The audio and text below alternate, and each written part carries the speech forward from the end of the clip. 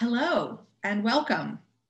I'm Esther Allen, a professor at City University of New York, and I'm here with Allison Markin Powell, who translates Japanese literature, works with the Penn Translation Committee, and has been a driving force co-organizing the conference you're now attending, Translating the Future, which commemorates the World of Translation, the first international conference on literary translation held in the United States, which was convened by the Penn American Center and its Translation Committee in New York City 50 years ago last week. Thank you, Esther. And thank you all for joining us for the second installment of our weekly series. Today's program is Translating the Uncertain Present, a conversation between two people I deeply admire, Madhu Kaza and Lina Mounzer. Madhu is a writer, translator, artist, and educator based in Brooklyn, and Lina is a writer and translator living in Beirut. You can read their full bios on the Center for the Humanities website. Madhu and Lina will be talking about translation as a key part of everyday life and how, in a time of pandemic or crisis, it becomes more crucial than ever, both for the information it can convey and for the comfort it can provide. This series of weekly one-hour conversations will be the form that Translating the Future takes throughout the summer and into the fall. During the conference's originally planned dates in late September, several marquee events will take place, including the symposium, A Flight of Tokarczuk Translators, featuring several of Nobel laureate Olga Tokarczuk's translators from the Polish into various languages, English, Japanese, Hindi, and others. We'll be here every Tuesday at 1:30 until then, having compelling conversations about the past, present, and future of literary translation and its place in the world where we now find ourselves. Please join us next Tuesday at 1:30 for Global Ecopoetics, Poetry, Translation, Climate Change, and Public Health, a conversation between the poets Forrest Gander and Raquel Salas Rivera. And do check the Center for the Humanities website for future events in the series.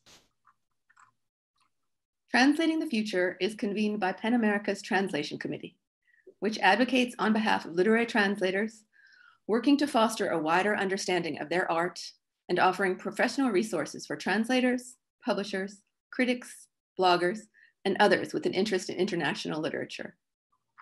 The committee is currently co-chaired by Lynn Miller-Lockman and Larissa Kaiser. For more information, look for translation resources at pen.org. Today's conversation will be followed by a Q&A. Please email your questions for Madhu Kaza and Lina Mounzer to translatingthefuture2020@gmail.com. We'll keep questions anonymous unless you note in your email that you would like us to read your name. And if you know anyone who was unable to join us for the live stream, a recording will be available afterward on the HowlRound and Center for the Humanities sites. Before we turn it over to Madhu and Lina, we'd like to offer once again our sincere gratitude to our partners at the Center for the Humanities at the CUNY Graduate Center, the Martin E. Siegel Theater Center, the Cullman Center for Scholars and Writers at the New York Public Library, and PEN America. And now, Madhu and Lina.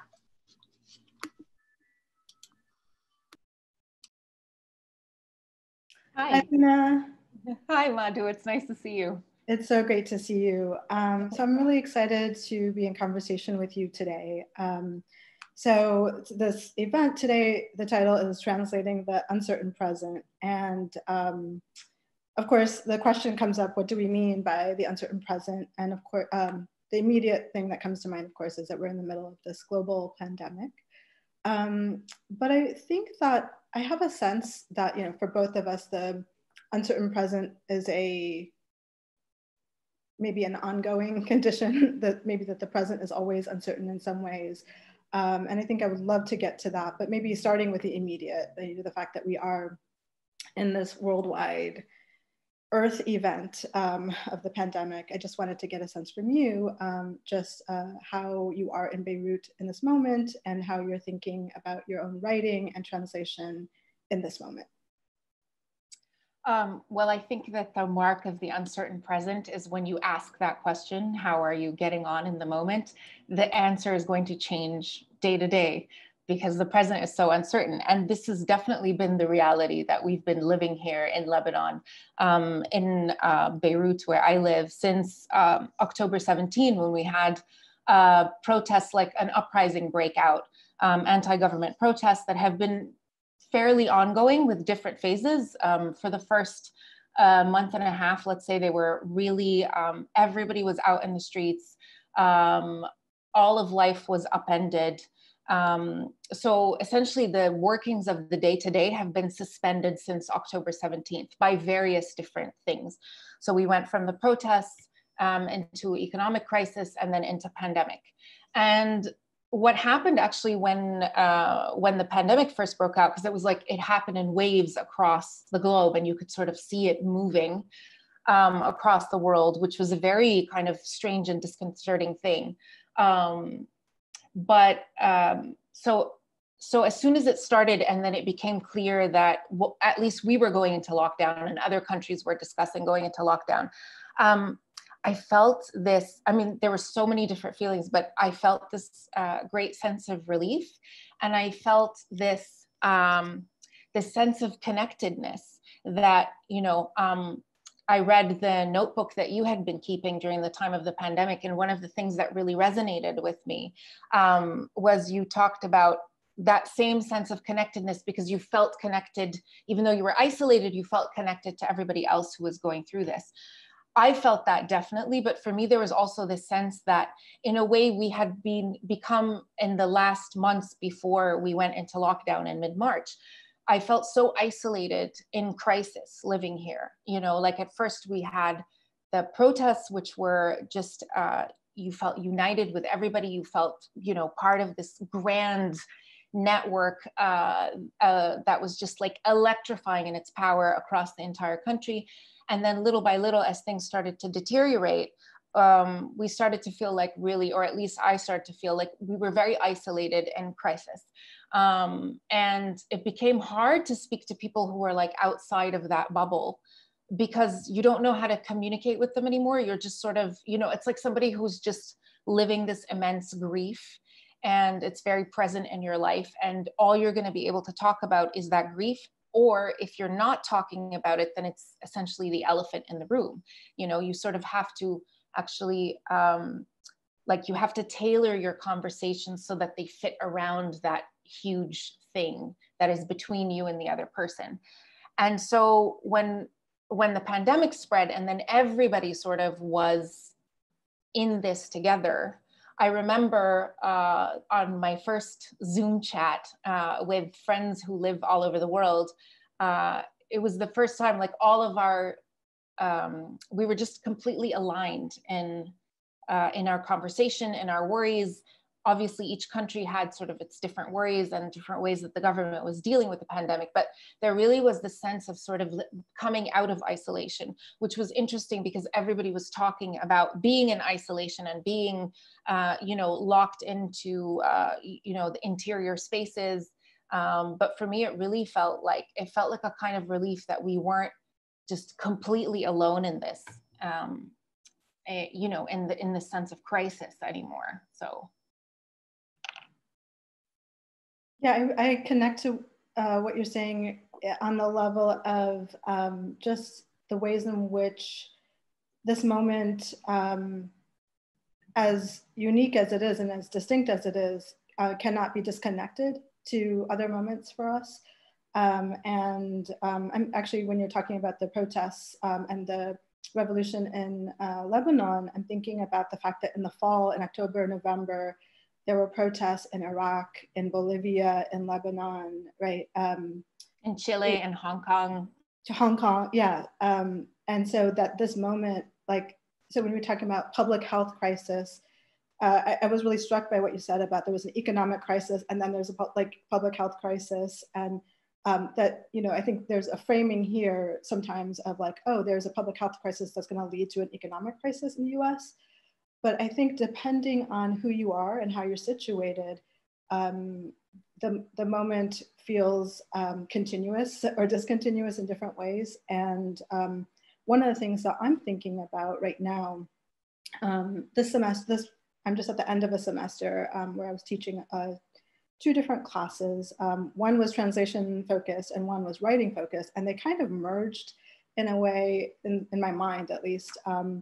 And one of the things that came up in the course I was teaching that was about translation and migration really was to think about this moment in terms of really an earth event, to think about the connection to ecology, the fact that we're talking about contagion, and there are all sorts of interesting questions that come up around borders and the way that information travels, language, being a vehicle for that. And I'm interested in, on the one hand, of thinking more ecologically about this moment.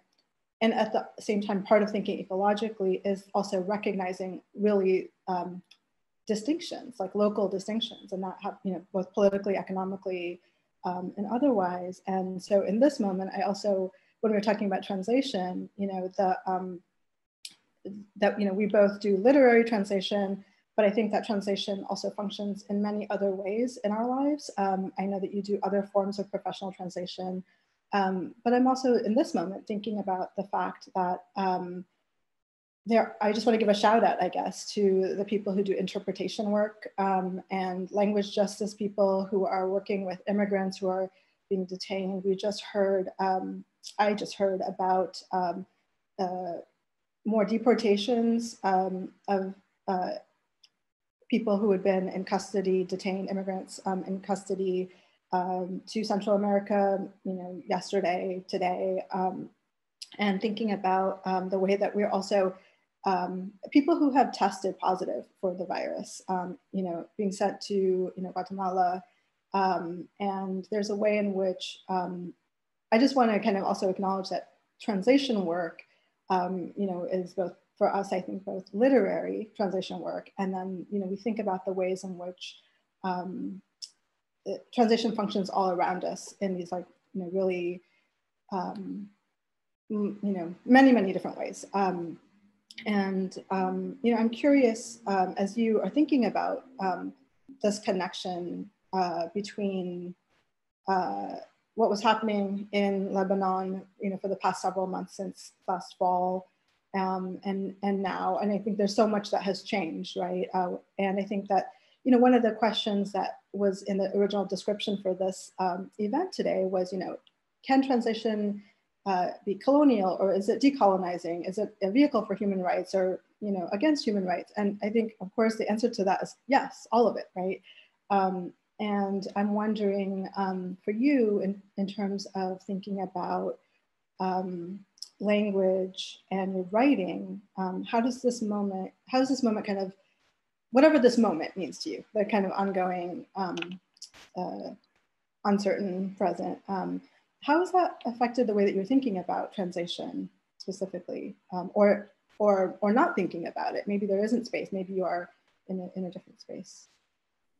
I mean, I think that I'm always thinking about translation to a certain extent, because my writing itself, I've always thought of as an act of translation, because, I live in one language, or I experience things in one language. And not to say that I don't use English in my day-to-day life, but the fabric of the interactions of the city, like everything that surrounds me, or even, the language in which the politics unfold, which are the things that affect my everyday life and stuff, these all unfold in Arabic. So whenever I want to write about what I'm living, the language in which it is felt, let's say, and then the language in which I process it, which is English. And I think that in moments of crisis, this question is always heightened for me, because I'm always aware when I'm speaking in English that I'm speaking to somehow a foreign audience.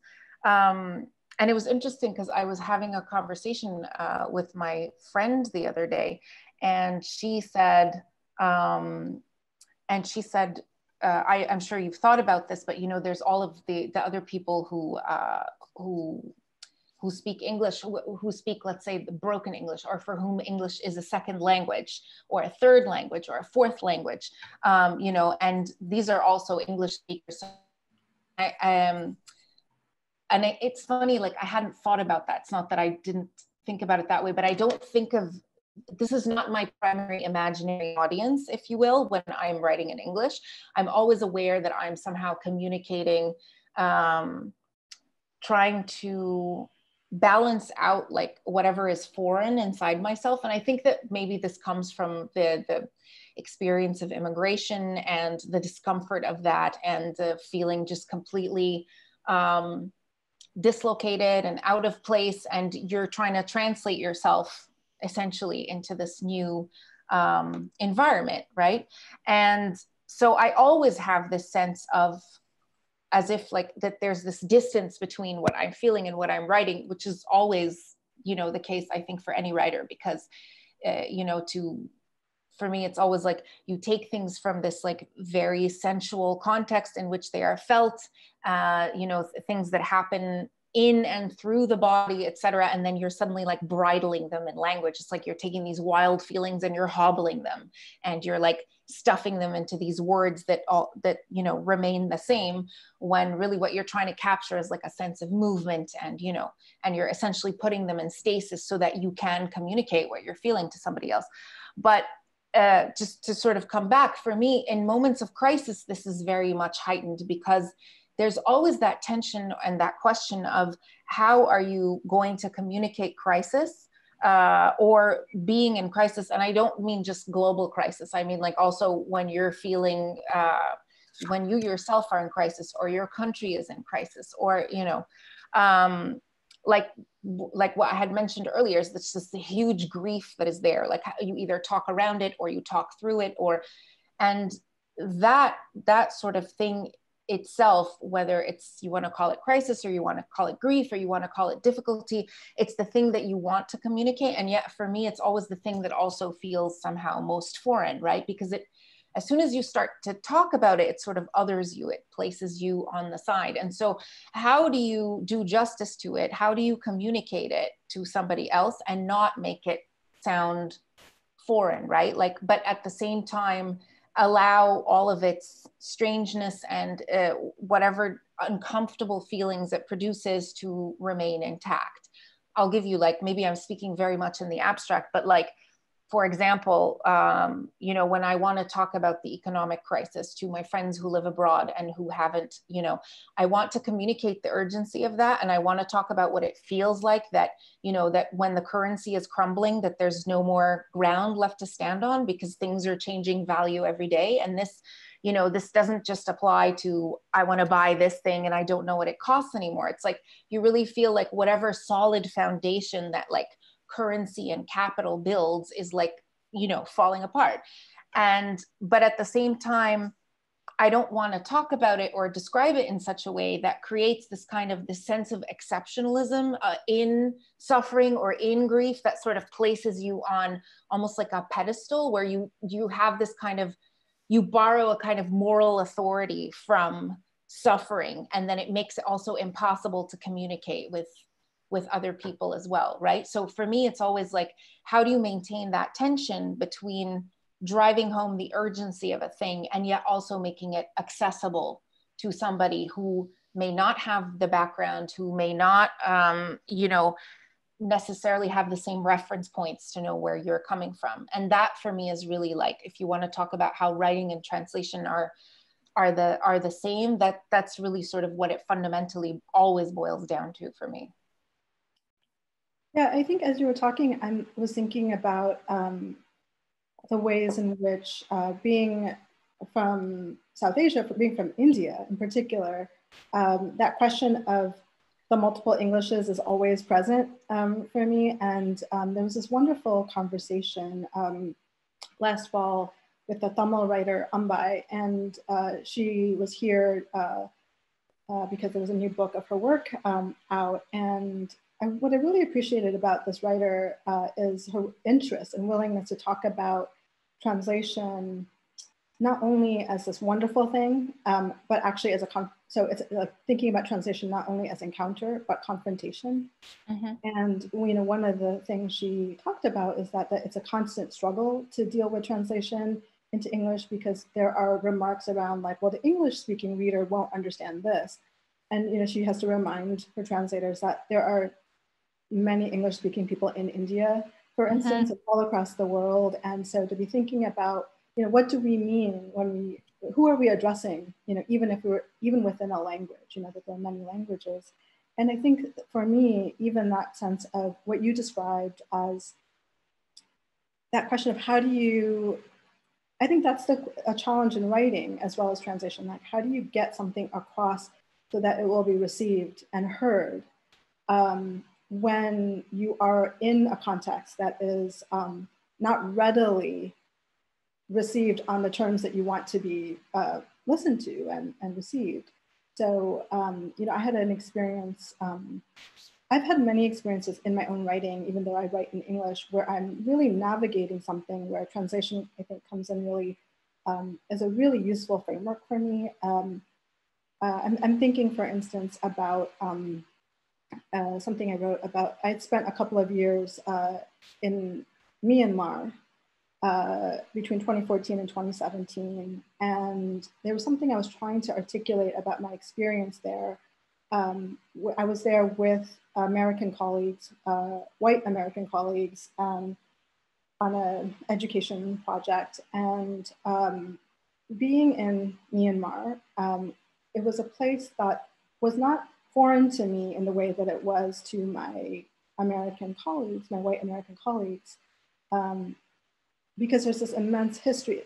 Burma was part of British India, and there are many lineages of Indian. I have family members who had spent time in what was Burma.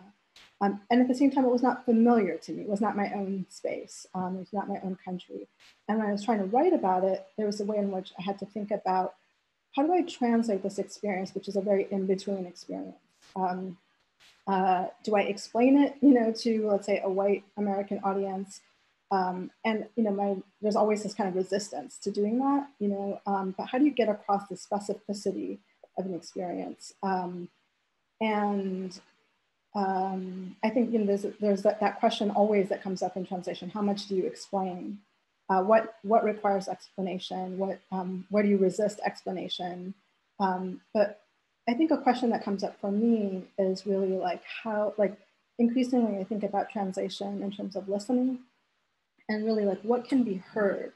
Not everything can be heard in the receiving culture, received.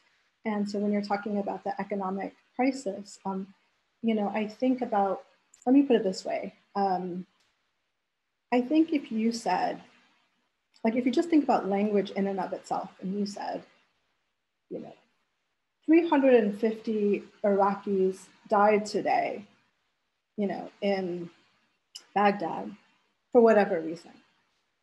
And then replace that with 350 New Yorkers or Texans or whatever died today. I mean, the language is almost the language is the same, but the listening for it here is different. It's almost like here in the US, you expect that, it's you can't even hear that language when it has to do with Iraqis or people from other parts of the world. And, so to me, there's this question of, in translation, what is the work underneath? How do you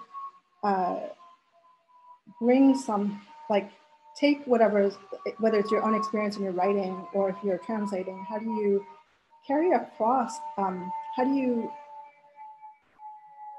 make space for something to be heard or to be read or to be received that is beyond just the literal language? And I know, I'm saying something very also abstract and tricky, but to me, part of it is how do we, increasingly I'm thinking in translation, this kind of idea of not thinking, we can't think of the aesthetics of translation without thinking about context and politics and the kind of common way of talking about it in ecological thinking is the figure and ground, right? Or text and context. And to say that when we translate or when we write, how do we not bring across a singular thing, respecting its distinction, like a singular text, a singular author, and a voice, but kind of also recognize the way in which that voice is embedded in a language, in a culture, in a context. And I feel like there's something about that in some ways is a challenge to kind of an American system that just wants its isolated individuals, its star writers and or star translators. And so I think, thinking about, these other questions like about, what is the ground from which you're writing, I think feels to me as important as a consideration as like, what is the sentence that you've written? Well, I was going to say the nice thing about living here, I don't have to think of America that much. Or, I mean, it's not, even though I was saying earlier that my, the audience that I think of is like sort of primarily an English speaking audience that doesn't have the context here.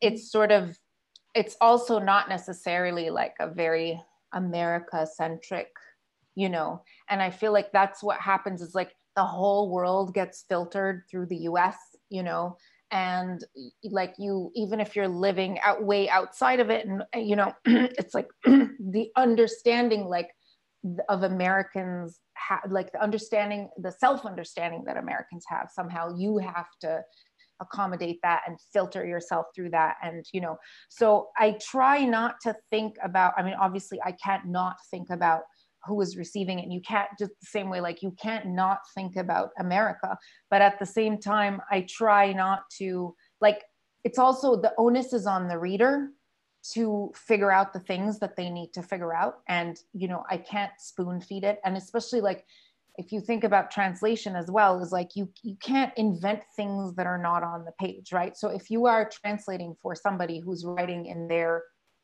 their mother tongue or whatever in the, in this language, you also have to, like, it's an act of respect to convey what they have said and what they have chosen to say about themselves without sort of falling all over yourself. Like you are doing them a favor. You are working for them, even though I don't like to use that kind of language, but you're doing is like your primary responsibility is to their text. And of course, that also encompasses having it come across to the reader. But if you fall too much, like you tip yourself too much in the other direction, and you're only thinking about the reader and how they're going to perceive it, and furthermore thinking of the reader as like a very specific, like American person who is, doesn't care about the rest of the world, et cetera, like set aside that already includes like a set of assumptions that isn't necessarily true, right? Like when we talk about like the average American, that also is like a huge stereotype that doesn't necessarily conform to so many people that I know and love. But like if we just set that, it's also the, you have to trust the text, and your responsibility is towards the text, and you have to trust the reader as well to look up the things that they need to look up, to engage with the text the way it needs to engage. And your job in a way is to make that transition kind of as smooth as possible, and to, to facilitate that, if you will. And that's why I also think that like translation is such a useful metaphor, and, to think about the way that, at least for me, like the way that I want to move through the world, or the way that, the way to conduct your actions somehow, which is that, like translation first, like you said, it requires listening carefully. So you kind of have to just be quiet and really listen to what the other person is saying first.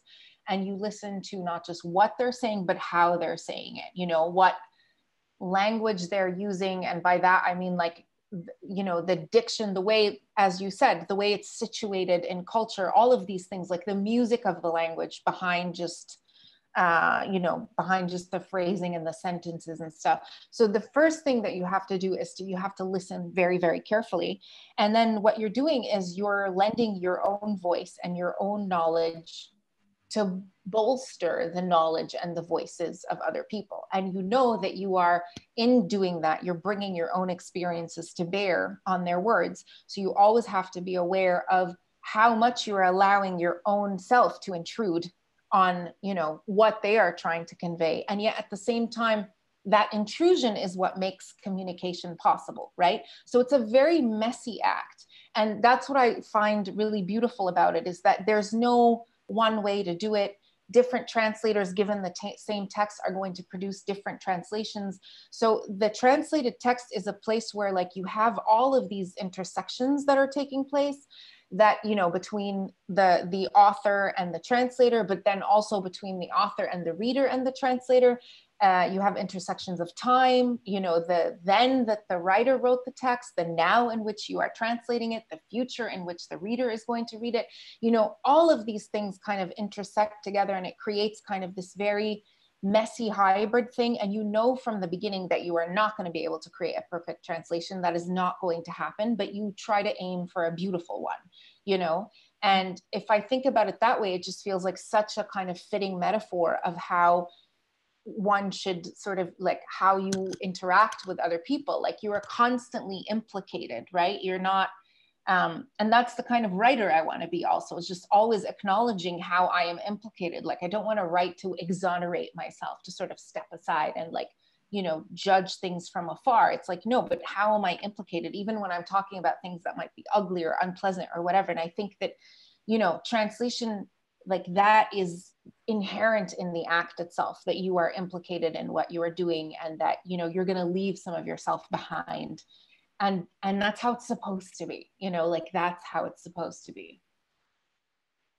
Yeah, I couldn't agree with you more on that, in the sense that the messiness is actually also so much of the beauty of it. It's like once you get into translation, you can no longer, you know, I mean, first of all, there's no longer one, right? There's always multiple versions. And to me, I think of that translation process as like never ending. It's not even like, oh, I've made a translation of this work and it's done and now it's fixed in 2 places. To me, translation is this process that's like never ending of renegotiation and really messy, as you say. And I feel like, you know, the thing for me is I think of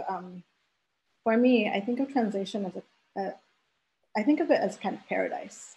And which will give you an idea of, you know, my vision of paradise, which is like messy and, you know, fallen. Yeah, fallen, and it's like the Babel, you know. Yeah. But it really is, because even this idea of confrontation that I mentioned earlier, like I actually think, like when we talk about translation, often we talk about the impossibility of translation, of like, you know, you just can't carry that expression across into this other language. Or we talk about loss, which is, to me, is very real, about, you know, feelings of loss in translation. Or we talk about, you know, distance, and we talk about, there's so many like messiness, failure, right? And I feel all of those things are true, and that's what makes translation great and necessary and important, as opposed to, okay, and then we stop, you know, or the idea that there's a perfect version. And I think that's where I also think of translation. To me, it's like translation informs like really a sense of like how I think about living my life, my own original writing in English, in the sense of like never quite being able to reach the thing that I wanted to be reaching, and yet kind of continuously trying to rework, rethink and rework and renegotiate. And to me, what's really beautiful about translation is it's always with others, you know, and there is no way around that, and the difficulty of that as well as the beauty of that. And so, you know, the fact that translation is relational, and I think writing is that too, but we don't always acknowledge it, you know. And I think that for me, I think this notion of, I also think of translation as like a cohabitation. So on the one hand, you mentioned the responsibility towards the writer, the original writer and the text. I think I feel a little differently, and I know I'm in a very particular place on the spectrum of translation, where I feel my responsibility spread. And this is not to, I know you weren't saying something reductive, so it's not a contradiction of what you were saying, but I feel myself to be dwelling with another writer when I'm translating, and but also with a reader, you know. And so that constant negotiation, you know, feels like the responsibility feels spread in many different directions. And then in terms of thinking about what you said earlier about trusting the reader, I think it's absolutely true that when we think about readers, I mean, you know, I hear from so many different writers in India about how, well, we read Proust and we didn't know what a Madeleine was, and no one explained it to us, and you know, all of these kinds of things.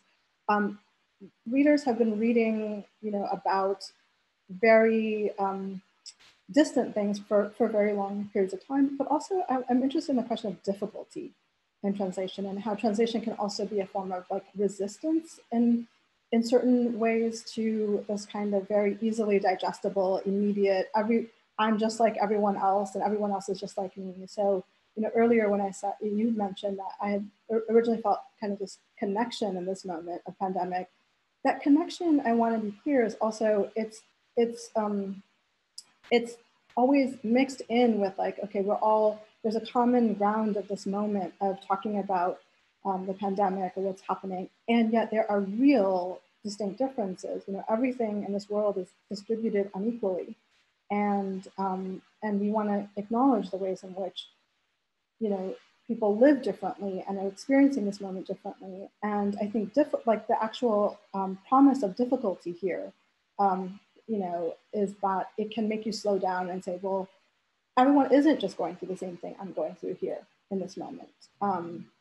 You know, this writer who's living in Saudi Arabia writing about whatever, you know, she's writing about, or this writer in Croatia, they are, yes, there is a commonality and there is difference. And one of the things that interests me about this in the US, you know, is that, so not thinking about like working across foreign, let's say, languages, is actually even in the work of other, for instance, people of color in the US, there's often, I think, a demand for the explanation, for transparent writing, for easily digestible kind of writing. And just two quick examples. On the last day of my class at Columbia, we looked at a poem by Danez Smith, who has a new book out called Homie.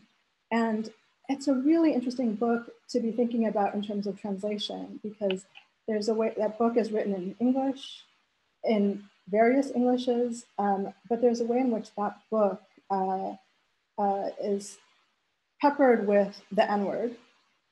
And the question about for whom does what language, who is addressed in different poems, it's a book with two titles, one that many of us can't pronounce. And there's something about that, it's a book that's very welcoming.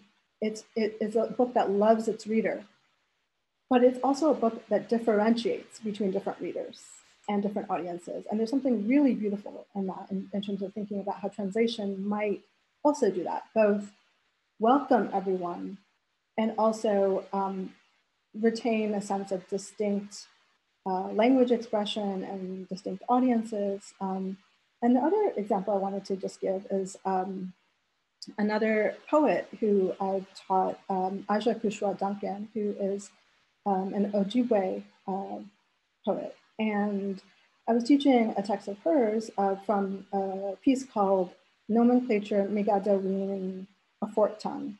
And it's a poem that has a lot of Ojibwe words in it. And it's difficult. She's an experimental writer in many ways. And it's the kind of poem that when students read, many students will just kind of gloss over it and kind of ignore it because it's not a narrative that they've expected. It's not something that they know what to do with. And then some readers, what they'll do is they'll look up the words that are in Ojibwe. And once you start looking up the words, something starts to kind of cohere in a different way. I mean, it's a beautiful text, even if you don't look up the words, because it's just really beautiful lyrical expression. But once you start looking up the words, something else kind of comes into view. But what was interesting is, you know, one of my students said, you know, even after you look up the words, I still find this text difficult. I don't understand it. And, you know, my thought on that is, well, what do you expect a work of literature to do for you? And it's connected to translation, because what do you expect a work in translation to do for you? And I think specifically in this context, when we're talking about an Indigenous writer, there's a way in which I almost think it's better to kind of ignore the text and kind of move on and say, okay, I don't know what this text is doing. There's some words I don't get, I'm gonna move on. Versus the person who says, I'm gonna look up all these words and then I'm gonna completely understand this thing. Then I'm gonna be able to master it, right? Because that's a very colonial way of approaching things, right? Like if I could only figure out all these words, then I can somehow overcome that difficulty. And to me, the question is like, what's interesting is how could, like, if you can't understand the text in a kind of very conventional kind of grasping way, how can you still meet the text? What is the relation then for you in this text? I mean, I'm not suggesting that you don't, something that's incomprehensible to you, but, I think that line of being able to kind of be in some kind of conversation with a text that is both, evocative and rich and speaking to you, but that also resists you in some ways, is a really interesting one. And I think that it's something that probably is more familiar to readers outside of the US, who read, is also, who read in languages outside of English. And I'm wondering, as I'm saying all of this, I feel like there's also an interest in your own work, an interest in refusal at moments, a refusal to translate, or a refusal to explain. And I'm wondering if you could talk a little bit about that. I don't know if that exists in my work necessarily, because the question of refusal isn't necessarily one that I think about when I'm working, unless it's within always trying to kind of balance out how much information I'm going to give, just so that, as I was telling you before, that the pandering is not happening toward the reader. And it's not just partly like not wanting to insult the reader's intelligence. It's also that if I'm going to pander again to this like imaginary foreign reader, then I'm going to be like inauthentically alienating myself from myself, if that makes any sense. Like I'm creating this distance between myself and my own experience because I'm already placing myself in this position of the foreigner looking back onto myself, if that makes any sense. Yeah. So, but this question about like, when do you refuse to translate and when do you not translate? It was something that I became conscious of during like the first phase of the protests when they were happening here.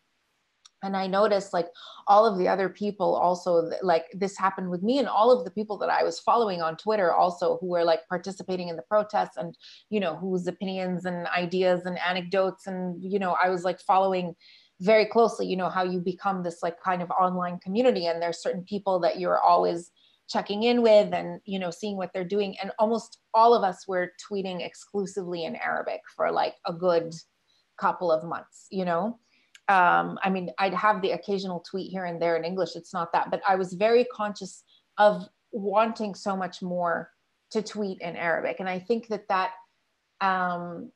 for me, that was very much the case because it suddenly felt like I wasn't interested in communicating with anybody outside this experience. I wanted to speak to everybody who was living it with me, and I wanted to speak to the experience in the language that I was having it, and it felt like this kind of secret language that we all had together. I mean, not secret, because calling it secret also again places like immediately creates this outside viewer that I'm sort of prioritizing in a way. But it felt, yeah, I'm not prioritizing them, but I'm aware of like who it kept out and who it allowed in, like who was allowed to sort of eavesdrop on these conversations and be part of them and respond to them, and who was sort of sidelined by these conversations and wasn't allowed to see what was happening, just because it felt like such an intense private experience. And so it wasn't so much actually about being exclusionary. Sorry, because I'm like thinking out loud now about, I just knew that this was happening, but I hadn't necessarily thought of the reasons. It wasn't so much about being exclusionary as much as it was about kind of keeping things within the family, as in who I wanted to talk to and who I wanted to hear from. And And also really like a lot of that excitement and that joy was, and, you know, that chants, the protest chants and that was all in Arabic. Like when you translate it, you sort of you leech this power from it. And those early weeks were really all about like this like incredible electrifying power and energy. And like, it was very much contained within the language, you know, like even now it's like when, you know, the rallying cry of the Arab protests, which is الشعب يريد إسقاط النظام, and is always translated in English, you know, the people demand the fall of the regime. And it's like, yes, it is what the people demand, but when you say it in Arabic, it's so, I don't know, it's like I feel it in my gut in a way that I don't feel it in English. Like it has a rhythm to it when you chant it in Arabic, you know, الشعب يريد إسقاط النظام, and you don't in English when you say that, and it just doesn't carry the same weight, it doesn't carry the same power, and it doesn't mean the same thing, you know, it means something completely different when people rise up together and say that together in Arabic, you know, to the powers that be, that have been stepping on your neck. I'm now translating also from Arabic in Arabic. You know what I mean? It's like, anyway, so during those moments, I was very aware of wanting to only speak in this particular language, as opposed to like, I'm trying to tell people outside what is happening. And so I'm translating my tweets and I'm writing them in English so that everybody can sort of know what's happening. I didn't really care about conveying news. I just wanted to live the moment, you know? Anyway. I see that we are out of time. We're into the Q&A now. Okay.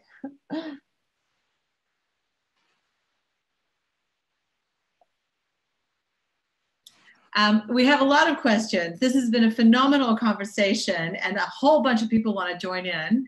And so I'm just going to start with a comment from Amiel Alkalai, who I think probably both of you know. He's a professor at Queen's College and a very noted translator in his own right and theorist of translation. And he says, it is an enormous relief to hear the terms you use when talking about translation, because I see so much mystification in so much discourse about translation. And I feel that we translators have an invaluable political contribution to make once we declare it is so. And he says, what advice would you give, or what questions would you ask to guide translators who are just beginning this kind of work, keeping in mind your own experiences and approaches? Madhu, do you want to? Or? Sure, I can jump in because I work with a lot of emerging young translators. And what I would suggest, especially to people who are not trained in translation studies, because I was not trained, is to just go for it and to seek conversation in translation. I think there's a lot of ways in which entering into translation can be really intimidating, that you have to have fully mastered a language. You would have studied for like 20 years, including graduate school, a language. And I think that start where you are, keep asking questions, and also you know, thinking about the work as collaborative always, no matter what.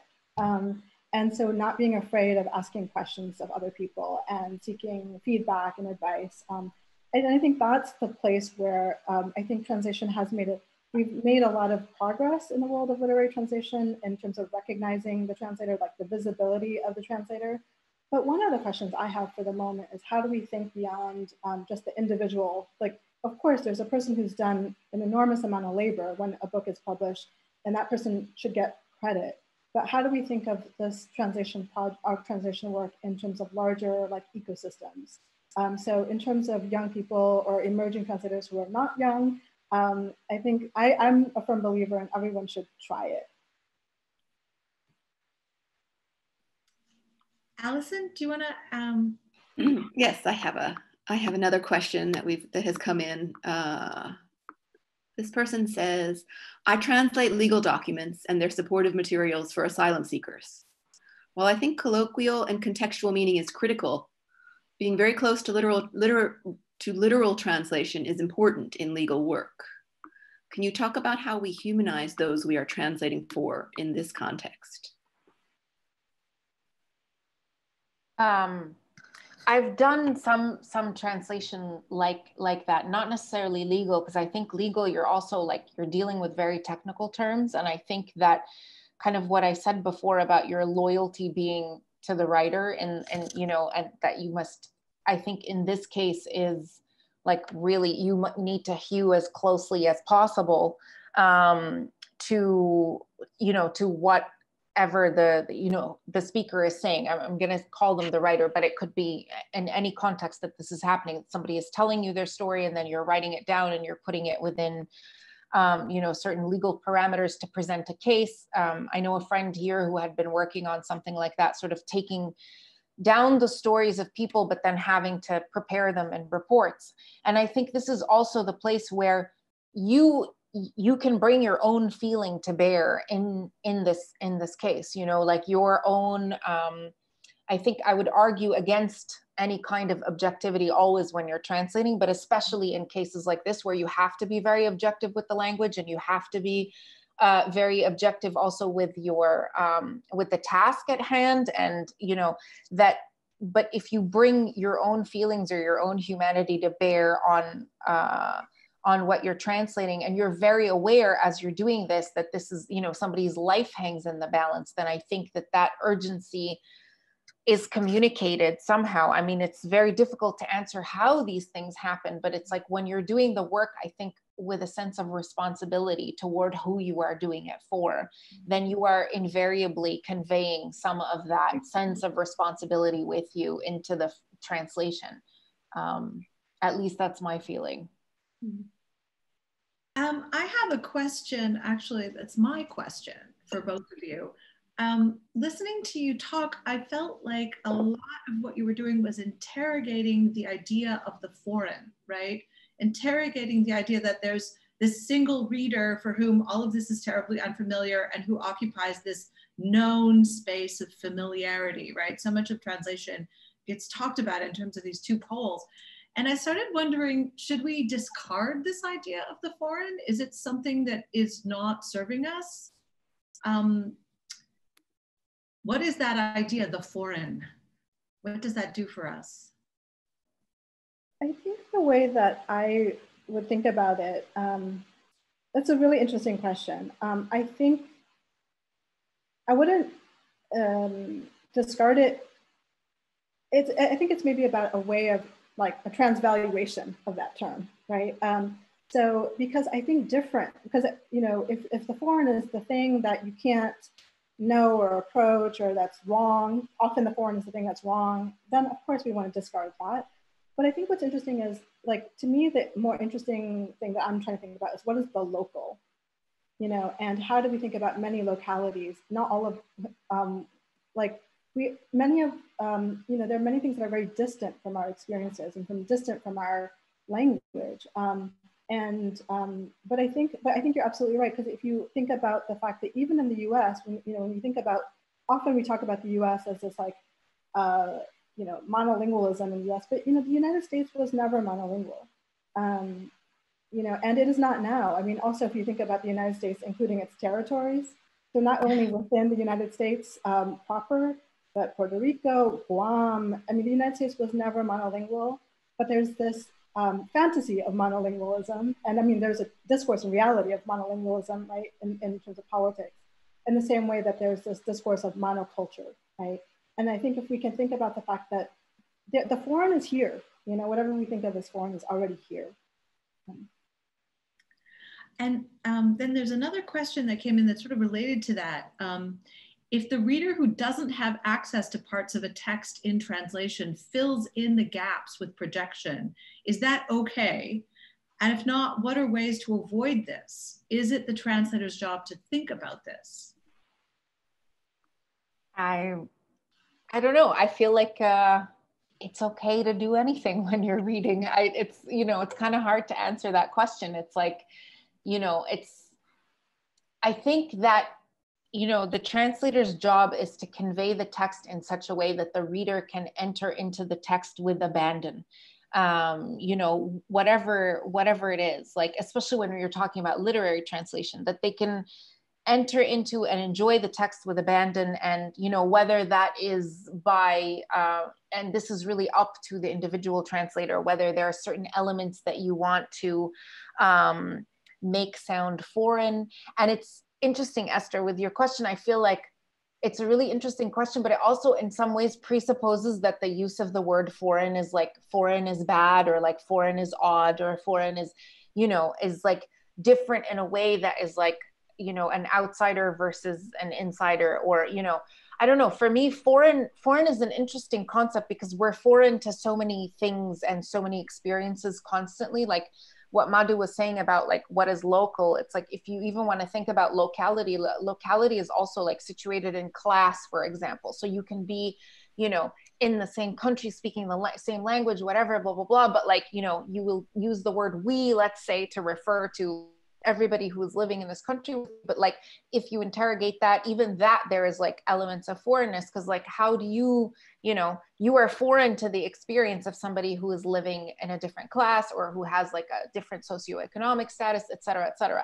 So I don't think that that's a bad thing. I think acknowledging foreignness, you know, if we can sort of in a way find a way to like divest it of its sort of bad associations or like its negative associations, then I think acknowledging foreignness is actually really important, and it can like bring a lot of richness, you know, to the experience. But to sort of go back to the text, you know, there's some translators that sort of want to celebrate a kind of foreignness, like, you know, make you want to know that like a consistently conscious that you're reading something that comes from, let's say, another culture or another locality or another, you know, so that you remember that. And there's some translators that, you know, place fluency above all. But I think that fluency as like the highest order of priority. But I think ultimately, really, your job is to sort of create an experience of a text that somebody can enjoy, and then, you know, the reader's job is to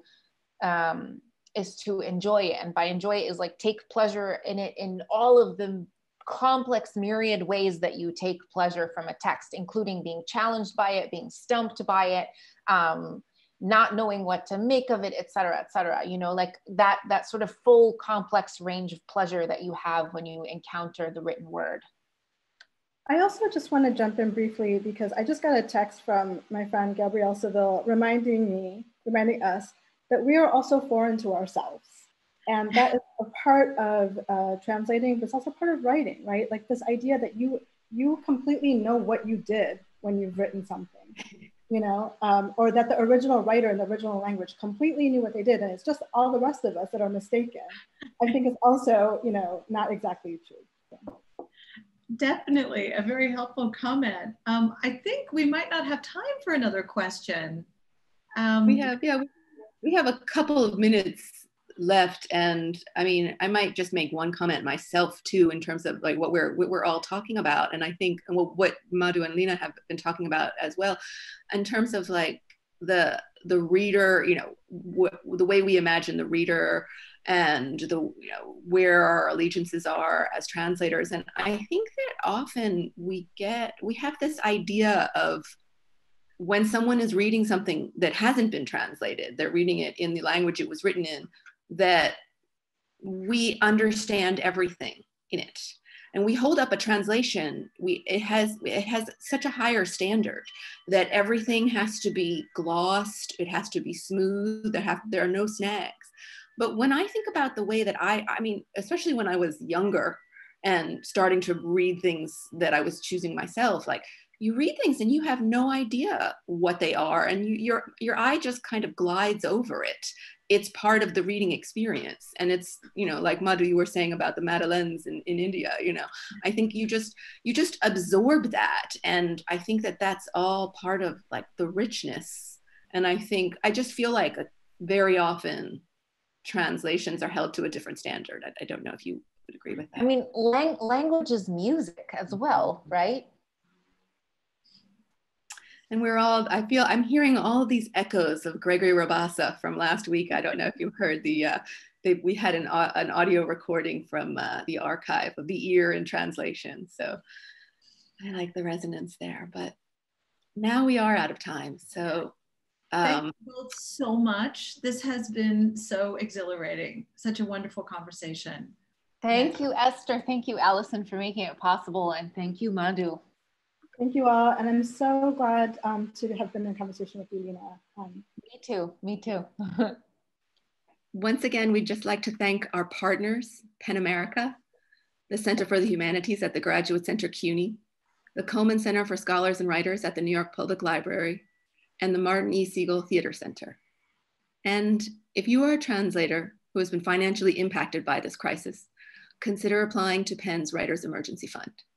Information can be found at pen.org. Thank you.